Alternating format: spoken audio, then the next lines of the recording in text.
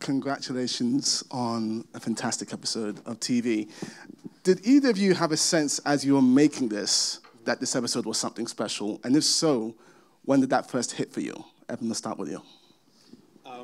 Yes. I read the first... Not this special, but well, pretty special. No, this is crazy. And thank you. Hi, everyone. Thanks for coming.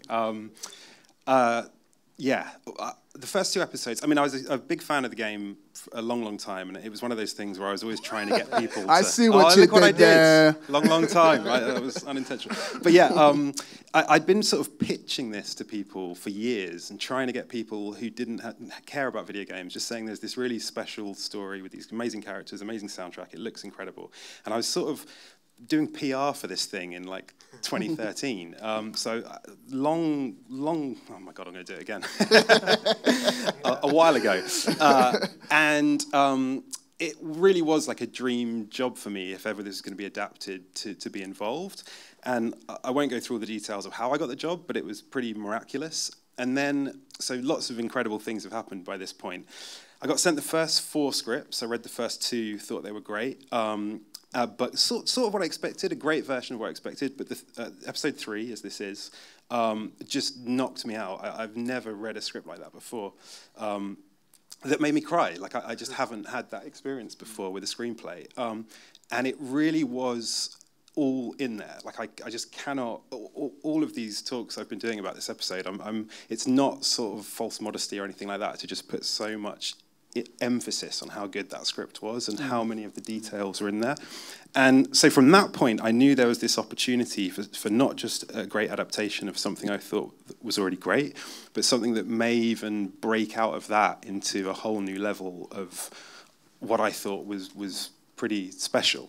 And then as we began to prep it, it really became, how do we just honor this? How do we make it the best version of How do we not fuck up? How do we not fuck it up? I mean, that was the big job. Did that answer your question? I forgot the question.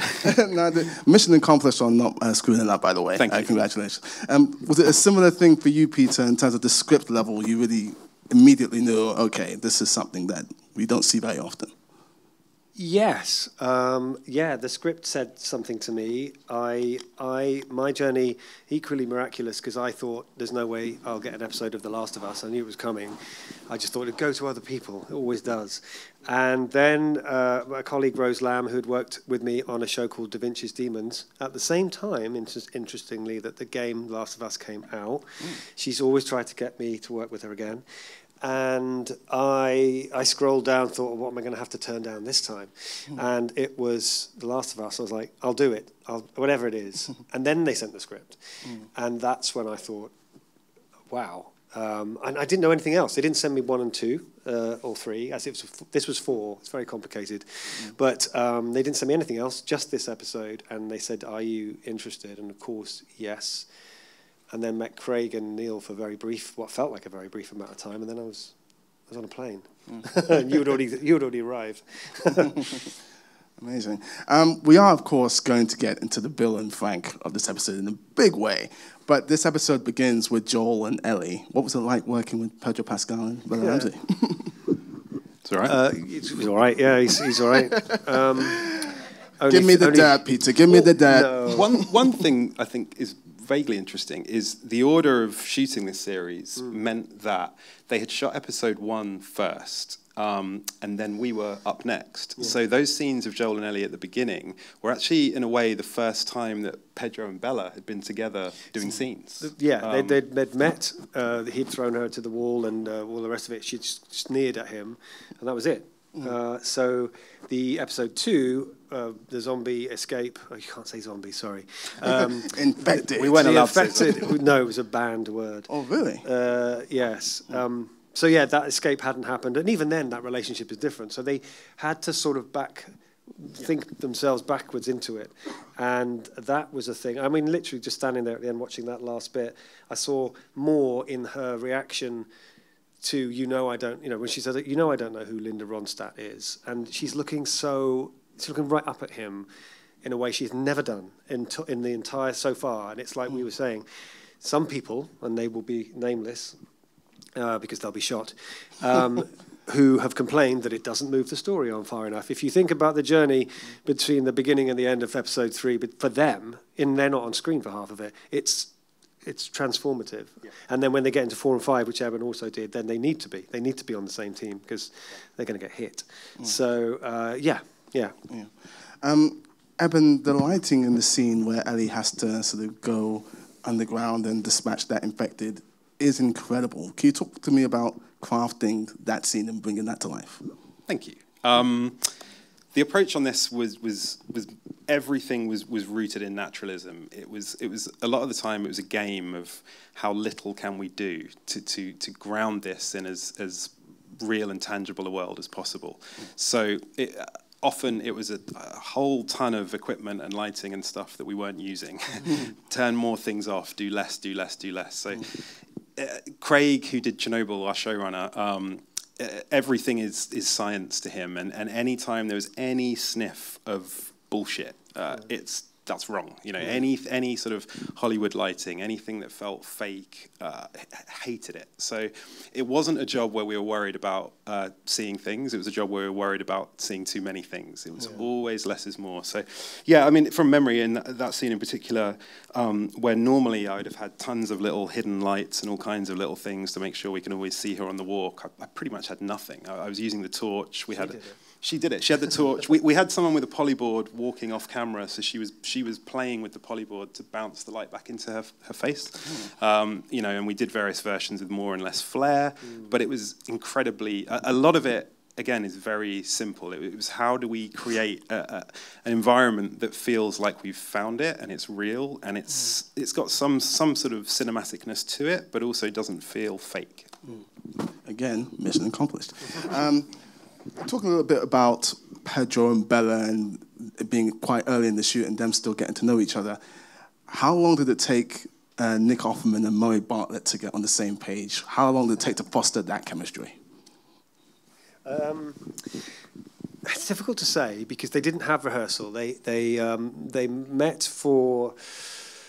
First time they met would be coming out of trailers, doing the wig testing and all of those sorts of things that they have to do. And then there was a night we had a dinner somewhere, and we all got on, and everyone was friendly and smiles and whatever. And at that point, it was weird because like you sort of expected Murray to be like Murray, and then I didn't know who Nick Offerman would be in real life, but it felt like they were actually a really even match in terms of how they were, and like honestly the level of heart that Nick Offerman has is phenomenal. And so all of this was coming out, but that's all we got. Then next day they were on set. Can't remember which outfits or which version of them they were, but it was literally hit the ground running. But for a massive show like this, we were mostly filming two-handers in fields or in you know, streets and in sets, and that made it become all of a sudden incredibly intimate and incredibly focused. And I think that's what really helped as well. It wasn't like we were literally fighting clickers or anything else for attention. It was just all about us, and that's why we both talked about it as being this little indie project that just fits in the middle of a massive multi-million-pound HBO project. I love that. I know that you talked about this version of Bill and his backstory, how he probably had a difficult relationship with his mother, how he didn't fully find himself before meeting Frank. What sort of conversations were you having with Nick about bringing some of those elements into his performance? Honestly, this is a great thing. You know, we've all read a lot of scripts, and every now and again you read a script that you go, this is perfect. I mean, I've been lucky enough to work with Russell T Davies as well, and it's similar. You pick it up and you're like, you don't say where you know, I can't go wrong, because you can, but it's so detailed. There's so much on the page. We all had it was there, right? We all sort of discussed. I think we know what we're doing because Craig has been so thorough, not over or underwritten. It's all there. Also, these are moments that have been deliberately chosen by Craig to tell that story. Like, for example, we go from the first time they get into bed together, there's a hard cut, not if you watch on Now TV, unfortunately, but there's a hard cut to the door coming, you know, flying open. He's like, I can't bear you sometimes. And that's smart. That's relationships. And we know so much in such a short amount of time. So lots of it was there. We did discuss a few ideas, Murray, a bit like backstory, but it didn't matter. You know, we could make up a whole thing about who Frank was before he came, but for lots of reasons it didn't matter, because the Frank who stands in front of Bill is a completely different Frank to that person. So much has happened, so much has changed. Everyone's past is irrelevant. Literally living in the moment. So yeah, and I think the thing about the mum was just something we played around with, just because it was definitely her house, and you wouldn't have put the two together. So it was just something to think about. I put a picture of mum and dad. They weren't mum and dad, but there was two people standing together in the past. So I put that in as well, just so again it sort of beds that all in, and squeaky doors and sort of swinging doors and things like that, which feel less Bill and more her. But yeah, it was all there. Awesome. That first dinner scene is so great. I love it. One of the reasons why Murray Bartlett's reaction to eating good food for the first time in 2 days, it feels so authentic. When it comes to scenes like this, I'm always curious, how many times did you do that scene, and how much did Murray have to eat? I don't remember. It's a year and a half ago now. That's a difficult question. Yeah, September 21, we shot this. 200-day shoot, of which I was only 20 days. So... yeah, they were tired at the end of that. But was that the first day with them? It might have been. Wow, it might have been the first day. It might have been. They don't. I don't overgo. I don't do it a lot. I mean, we talk a bit and we prepare ourselves, and I don't want to waste anybody's time, so I don't tend to like keep going relentlessly through it. I think a part of what I have to do is make sure we are all capable of doing what we need to do, and there's no sort of edge or uncomfortable feelings and all of those sort of stuff. People want to come to work and they enjoy their time there. And I mean, it was a massive, massive crew. That's what I say. That was a strange thing. It was like a 250 crew servicing 2 actors in a small room, and that could be very uncomfortable. Yeah. And Craig's energy is phenomenal as well. I mean, Craig, sometimes I would have liked him to have the idea before I'd said, let's move on to the next scene. But he is so in it. He's so part of it, living and breathing and understanding it. And like you said, the first thing you said is, when did you know that this was going to be successful? And one of those moments was when I looked to my left and my right, and everybody was crying. And I'm like, oh, this, yeah. I'm cold as anything, so I didn't feel it. But yeah. One thing I just remember with the blocking of that table scene, I'm pretty sure it was the first thing we did, because I remember the light fell on the table. Do you remember that? Anyway, it was interesting blocking for that scene, I seem to recall, was we were blocking 2 scenes, because we had the last meal in mind as well, and we knew we wanted him to come out of the kitchen the same way. We wanted the same look. The plate goes down. Except they sit next to each other. Yeah, and that physical relationship, obviously, 16 years together has changed. But there was a lot of, this has to work for this scene. It's a bit of a sort of meet cute in this world, but it also has to work at the end with all of that extra meaning. So. And it's very nice when you watch those reaction videos that you sent me, and somebody says something like, "Oh, and they're sitting closer together." It's like, oh yeah. So it pays off.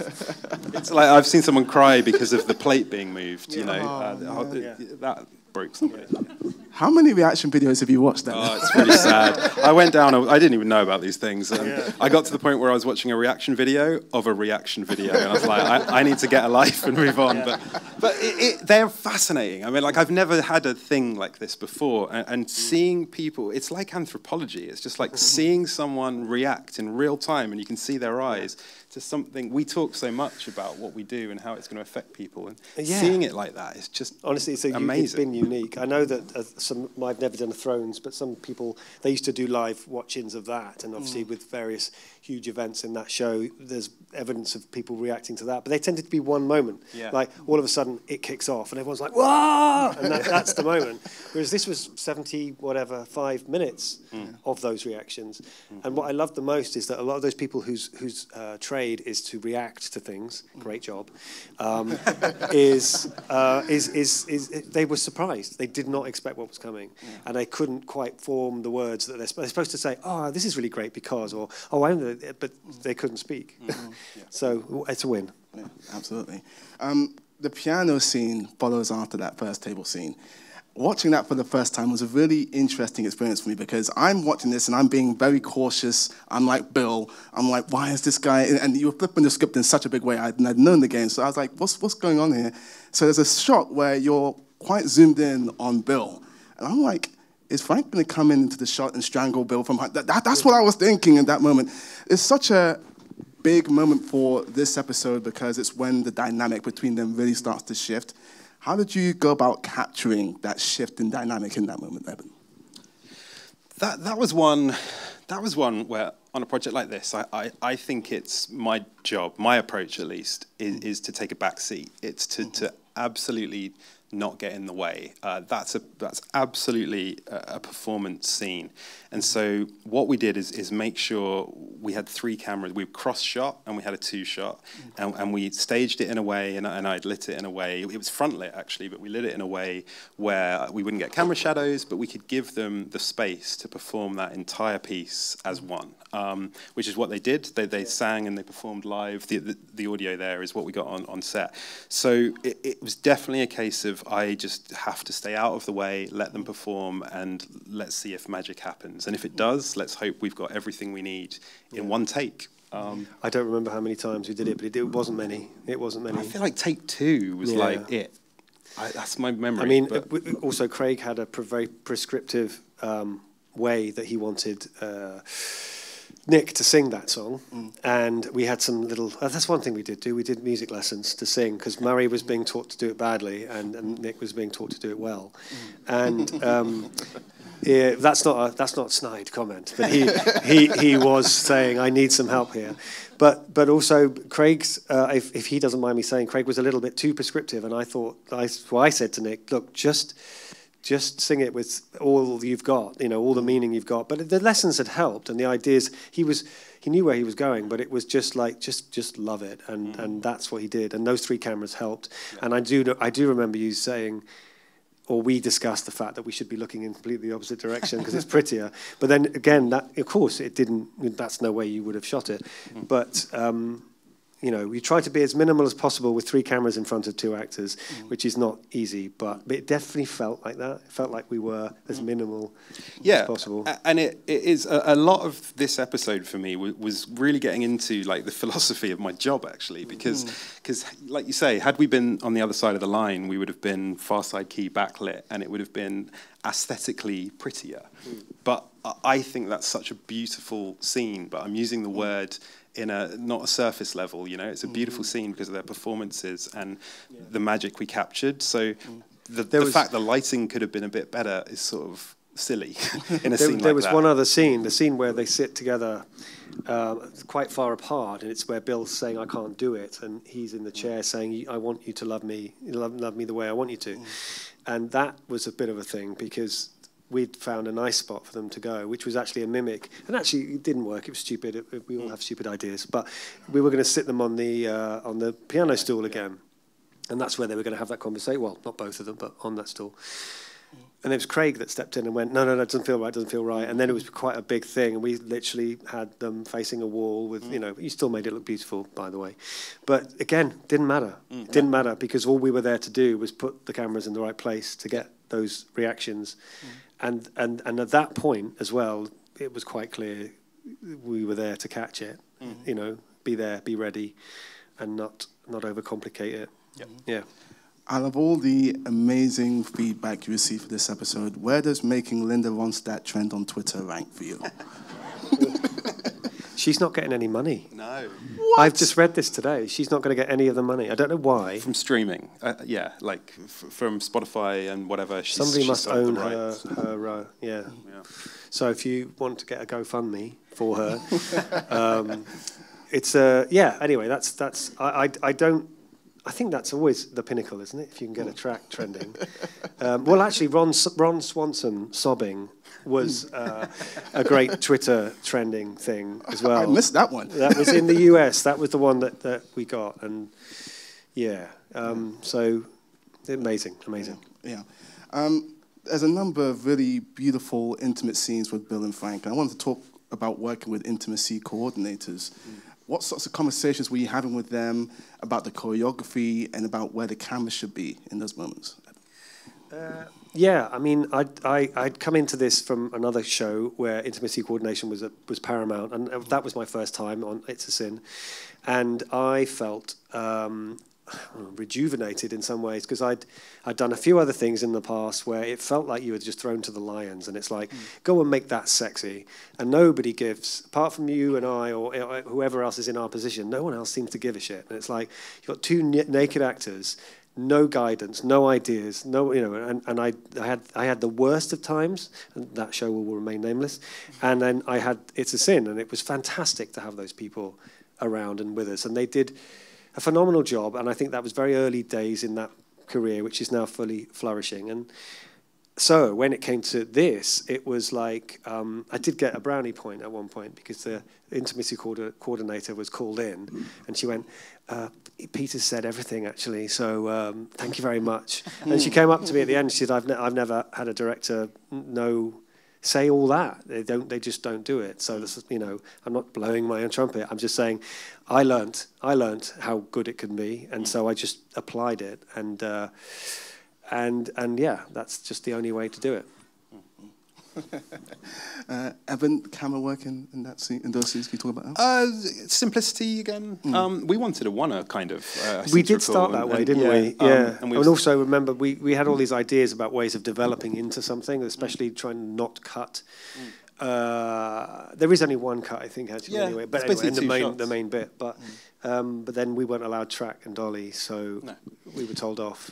Yeah. I mean, I did get a bit more indulgent with the lighting in that scene. I think it made nice. thematic sense. There was justification for it. But again, it was about a sensitive environment. There was a really interesting thing with Nick that I found quite moving. That he was so outside of his comfort zone, I guess, of what he's used to doing, that I felt for all of he's such an amazing guy in every way, so funny. He was nervous, and I felt those nerves in the room, and I saw his hand tingling a little bit, and I think that all of that played into his performance, and it's perfect for that scene. So again, you just don't want to lose that. It's one of those things, like if someone's got a crying scene and you do a rehearsal and the tears are already coming, you just need to be quick, and it felt like that. It felt like, let's not mess around here. Let's get it while it's great. Yeah.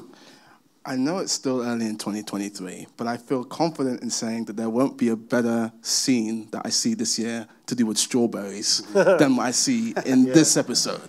Because, my gosh, what are your memories of shooting that scene? And was Nick Offerman's giggle, was that written into the script, or was that just purely Nick? It's all him. It's everything. The reason I think that worked so well, I can't remember if it was scripted at Sunset, but we certainly decided that was the right thing to do. We were careful not to get too magic hour-y too often, but that was one where we were like, we really can do this in a 15-minute window. So I posted about it today. Like we plotted out, because we built that whole town. All of the whole town was built in a field, basically, and all the interiors were on a soundstage. And for that, the two of us, before we built anything, we're doing the jog into where they would land. And it was a case of, where is the sun at magic hour, and where should the house behind them be, and where should the strawberries be, and sort of working backwards from that. So that is a classic example as well of not having quite enough time to actually be there at sunset to check where it really was and how bold it was, because it wasn't. We were looking at it going, is that it? But it doesn't matter. It's beautiful. And of course, everyone might say, I should say, it's exactly what we wanted. But we expected a much more, bigger, and it would have been, perhaps too sentimental. So it was what it was. But that works, I think, because we had two cameras, and we had 20 minutes or whatever, 15 minutes, and that everyone was, ready, prepared, and it just happened. It was great. One thing I can say about the giggle is, when we went for dinner with them when they first landed, Nick was sat next to me, and he ate some steak, and he did that giggle. so that's the real Nick Offerman. Where's the steak, and where? I need to try this steak.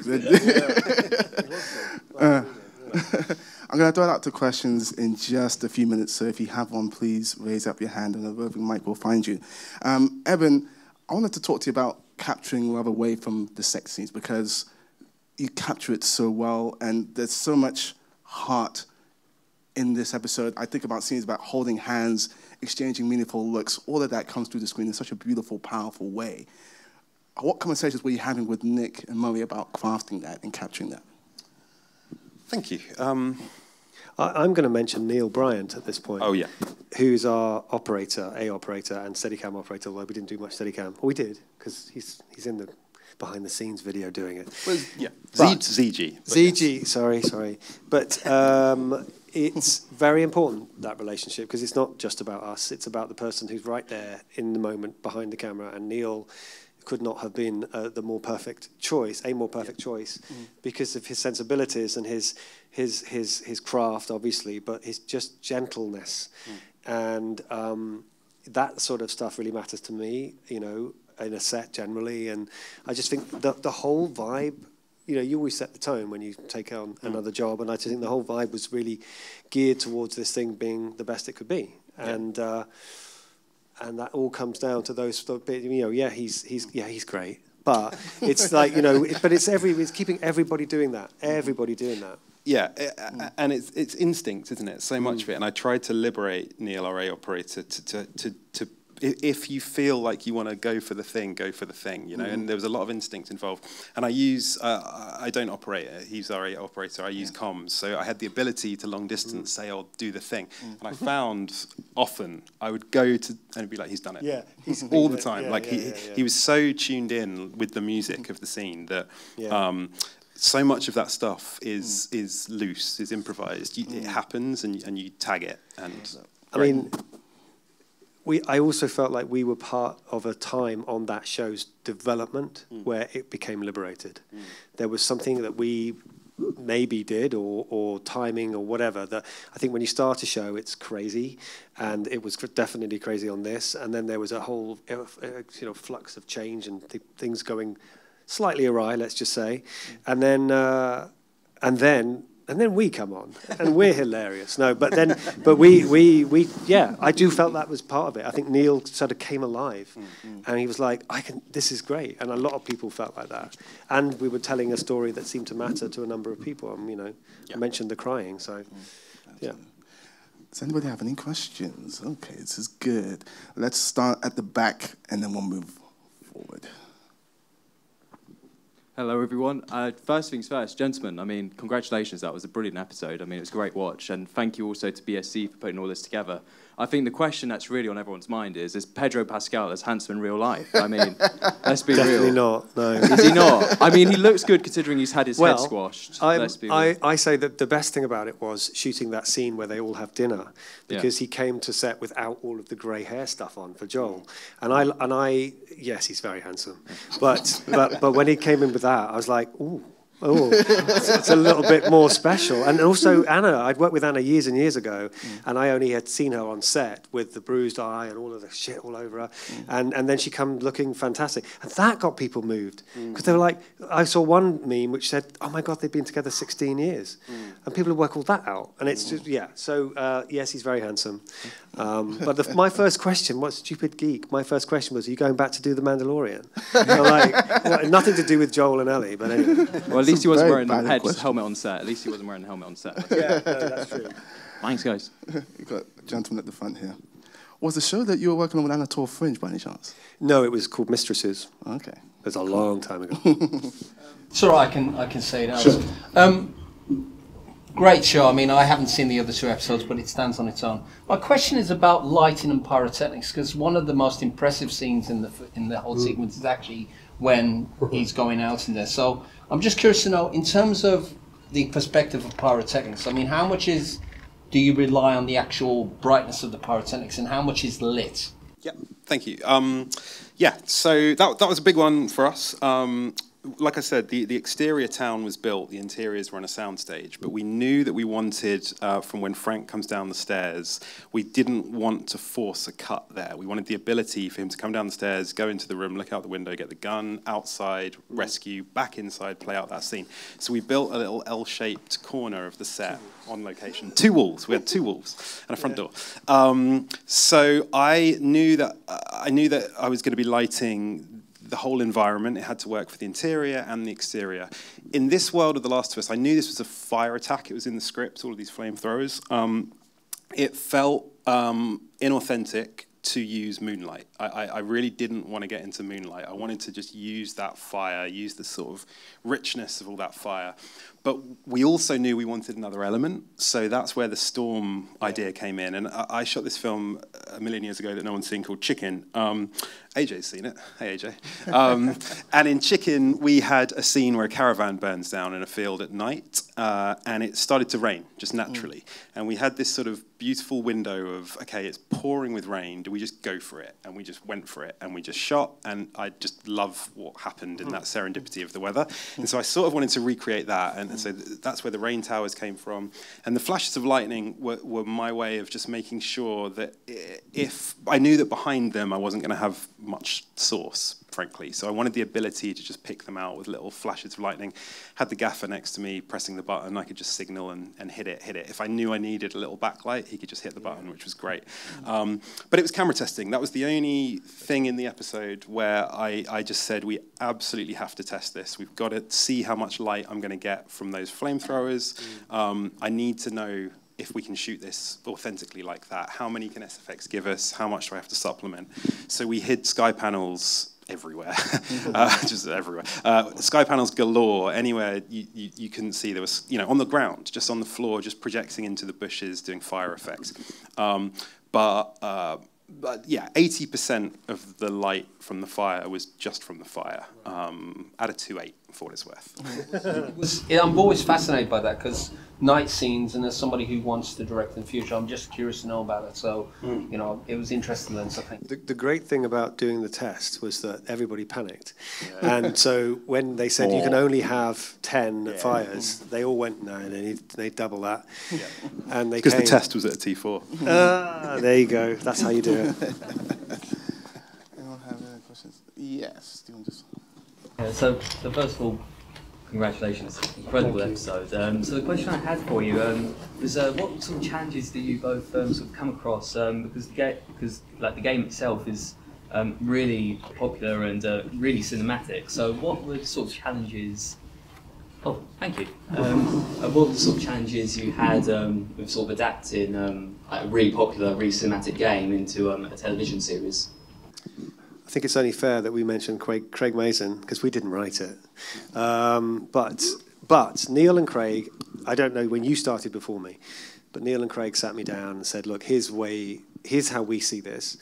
And Neil has said something recently in an interview, which I think is perfect. He said, if what we are going to do is better than the game, then that's when we deviate. If it's not better than the game, then we stick with the game. And on this particular occasion, it was the first opportunity for Craig to say, I can do this with Bill and Frank. And he pitched it to Neil, and Neil was like, amazing, this is what we do. He was nervous, of course he was, but he knew that it was better and deeper, and the whole point of an adaptation. I've said, if it was a full-on shot-for-shot game recreation, it would be the most boring computer game in history, because you can't play it. All you can do is watch it. So, of course, we had to do more to it. I felt less pressured because the episode was so different. I didn't think as much about the game. There were elements where we fell into it, like the shot of the car through the window, and then I think you said, this is exactly the same as in the game, so we Googled it, and it was. So, honestly, it was that way round. And that just happened. Oh, I think one of the... It's not in the episode, by the way. It is? Not the two-shot. It is? I don't think it is. Isn't it? Let's fight. Okay. I think we should watch it again and check. I can tell you why as well, but anyway. Why? In your cut. Let's check. I thought I'd seen it. What? Oh, maybe I did just get the grab from the day. We did a shot in that episode that's 100 perfect to the game. The problem was in the next episode we've got the actual scene. Who was the DP on the next episode? Don't worry about it. So I'm pretty sure they took it out of this one because we did it in the next one. But when that situation arises, like you say, like if ever we found ourselves forced in a way to do a shot from the game, it was never if that's the shot, that's the shot, and we wouldn't. We didn't go searching for it, but equally we didn't go, okay, well, they've done it, so we can't do that. We've got to do better. We just sort of went, well, clearly the camera's in the right spot then, so let it be. Yeah. I've spun you out saying it's not in the episode, haven't I? No, I'm fine. But things like the shirt, because we also had this big moment where they were going to get their outfits from the game, and so that was obviously very important, the T-shirt that Ellie wears. But I think I'm right in saying, it's all a bit of a blur, but I think I'm right in saying that it was our idea to put that shirt on Frank in a previous scene. Otherwise, it felt to me that it was too convenient. It's like, oh, here's the hero shirt all of a sudden from nowhere. But Frank wore it in the scene where he comes out in the argument, and yeah, some people reacted to that and sobbed as well, so that's great. Love that. Yes, I have a question over here. Wait for the mic. Thanks. I just want to reiterate that's a really incredible episode, so thank you very much for making it. One detail that I really loved was the paintings of Bill in the background, so many different drawings and styles. I want to know how they were created, and did you get to keep any? I didn't get to keep anything. No. I've tried many times to keep things off sets. I tried to get a bit at the Crossroads Motel, which, if anybody cares, I did a thing called Nolly, which is all about Crossroads. And I was like, I've got to have a bit at the Crossroads Motel. Didn't get it. Got burned.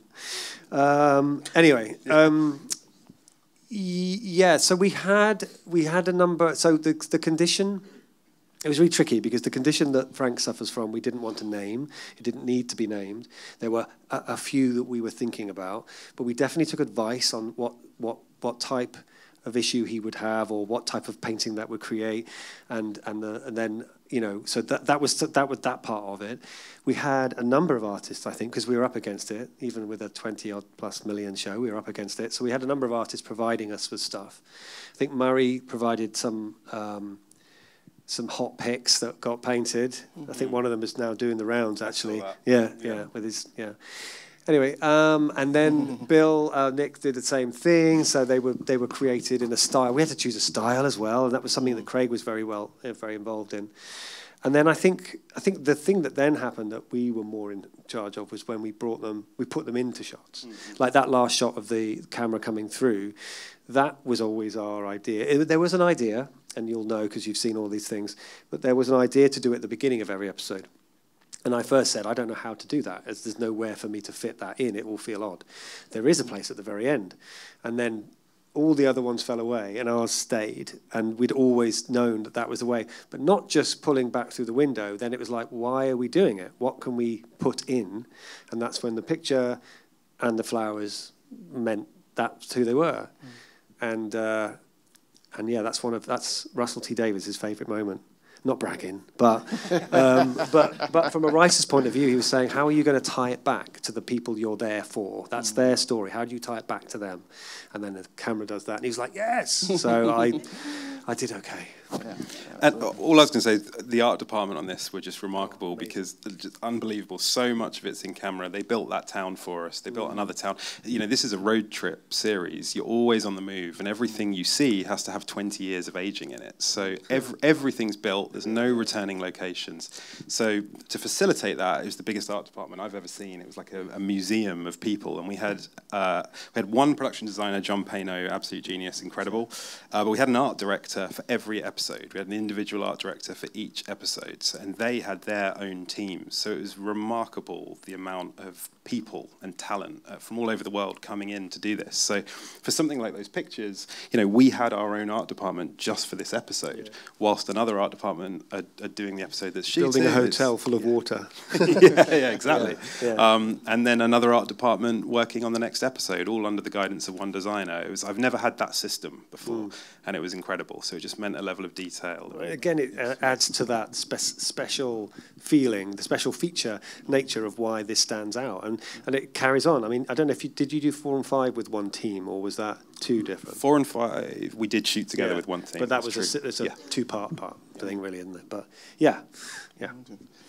Anyone else have any other questions? Yes. Wait for the mic. Everyone wants a drink, I think. I think they just want some fresh air. So this was an amazing episode. I love the game, obviously, but this was a very, very good episode. And it expands the game quite a lot because some of these scenes are not in the game, obviously. So I was wondering, how was your interaction with Naughty Dog and Neil Druckmann? How much did you work together? Yes. So obviously, the boring technical thing is that this was episode 4, but it was shot out of sequence as episode 3. They'd already shot episodes 1 and 2. Anyway, so Neil and Craig had been on the ground a lot, getting it to that point, and a lot of discussions had been happening about the world, what we do see, what we don't see, and whatever. And I was expecting that. I mean, I've worked on other big budget or big branded shows like Marvel and everything, there's always an attitude, there's always an opinion, right? You can't deviate from certain things. But I was quite surprised with episode 3 that Neil was always there, as in not on set, but part of the meetings, and he was really generous, you know, with his prized possession. But I do think that's partly because when I got there, the hard heavy lifting had been done. So I don't remember him telling us there were no rules from him at all. He was always there to ask. Sometimes there'd be a question, a motivation. Yeah. Who are these people? Why do they do what they do? And it'd be like, let's phone Neil. And he's got 10 years of all the research, all the art department. He was an encyclopedia of what's happened before. And I tell you, you just reminded me, there were questions about the interim period, about where Tess and Joel had been, like what was their life journey in those years, because we've never known. And we were like, I think may have been Anna that actually asked this question. Pedro just went with it. But I think Anna was like trying to dig. And well, I didn't know. I was like, it could be anything. But yeah, I think literally one call to Neil, it was like reams and reams of notes about what he thought they had been doing, how far they'd taken that relationship and what it had provided. And I think we also discussed something to do with those raiders, because they were quite new on the scene. And who were they? What type of people were they? And obviously they just turn up and get burnt. But it was nice to understand there was more to it, and absolutely knew everything. Total Bible. And even from like a practical perspective, for me with lighting, it would be, okay, we're going to a new town. The street lights don't work anymore, right? No, they don't. Okay, let's check with Neil. They don't. And then in the case, you really get into the science behind every light fixture is 20 years old. So, you know, do batteries last 20 years? You know, all of these kind of questions. That's what we found, because batteries don't, right? Car batteries don't last. And I think we had a big conversation about gas. About how long the gas pressure would last. And I think there is you know, or whether it actually lasts that long, you know, unmanned or anything. But we just went ahead and did it anyway. Well, he'd always done the homework to say, this is the reality, this is the facts, I think we can stretch it to this. Great, there's your answer. So he was wonderful for that, We have time for a couple of more questions. Yes. Just on that, I noticed in one of the scenes there was so much toilet paper left. One second, wait for the mic, sorry. I'm interested where this is going. Just on that, I noticed in one of the scenes, Ellie was taking all the toilet paper and there was toilet paper left. You know, when we had a pandemic here, the toilet paper went like that. So, no, just... this is pre-pandemic. No, it wasn't pre-pandemic. We were all bloody masked, weren't we? I mean, he's a builds. They trade, right? They store, they hoard, they trade. Are you thinking about when Ellie takes it? Because Ellie at the end, she's filling...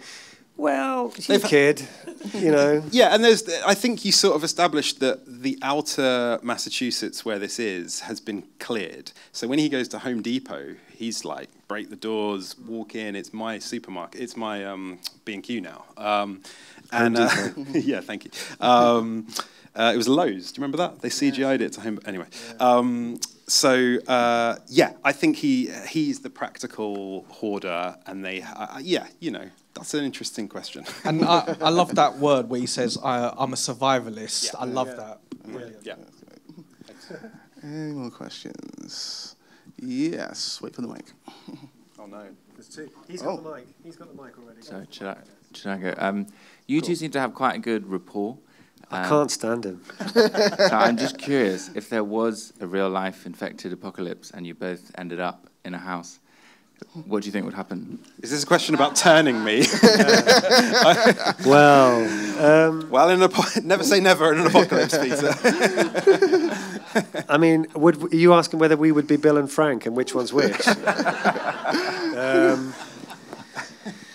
I'll be Frank. What was the question again? Sorry. I would look after him. He's very special, and honestly, it's you know, we're always meeting new people, new families all the time, and I took the job on because it was The Last of Us, and then the bonus of the script, and then I didn't know who was going to be my DP. It turned out to be him, and we had a really good time. And sometimes you meet people and you just click straight away, and that makes it a lot easier. So we just saw it the same way, and the game rather as well. We had that in our psyche, and you know, we didn't take ourselves too seriously. I think that's also good. We had fun. We're fun, yeah. Available for weddings, bar mitzvahs. I cannot wait for this Peter and Eben episode of The Last of Us. It's gonna be epic. I think we had a question. Yes. I don't know if it's going to be as good as that last one. I thought it was perfect episode of TV. So congrats, guys, and all involved. I think I did hear that there was a 2-hour version of it when you guys first set the record straight. So yeah, I've already given that exclusive to BAFTA this afternoon. Well, look, I've never heard of it. You know the process. There is a lot of footage, and then there's an assembly, and then that assembly. So there's a raw assembly, let's say, and then that raw assembly becomes the editor's cut, which they give to me. That cut was 77 minutes, and I was terrified because I'm like, what the fuck have I done? It's like 63 pages. It wasn't massive. It wasn't that long anyway. So I thought, you know, I have a reputation of spreading. And I just thought, I've got to get 17 minutes out of this, or HBO are going to kill me. And it was impossible. And I had Timothy Good, who also deserves a mention because he not only did this episode and made a brilliant job, he saved the rest of the series. And not saved it, but he's just very, very good. And again, the place he came from was the right place, the heart from here. And so we got going, and there's not many days in America. You get 4 or 5. I think I had 5. And so we got it down to 72, thinking that was the right thing to do without, you know, getting rid of all the best bits. And then, as you see, 3 minutes went back in. So I'm very pleased about that because I didn't want to take them out in the first place. There is a rather beautiful shot. The only thing I can remember that it's completely missing. There are moments within scenes, but there's a bit where Ellie is walking through behind Joel. There was more parts to that journey. And she sees moths like in the half sunlight and whatever. And so she plays with them. They're all going to be CG, and she just does this thing with her hand. Maybe it was too expensive. I don't know. But basically, she does this thing with her hand in beautiful, beautiful light. And again, lucky enough to be in a position where we picked the spot, the angle, the time of day, and they went, yeah, that's good. That's what you can do. That doesn't always happen. So, and we got it, and it was beautiful, and that's not in there.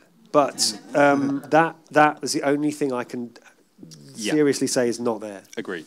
Yeah.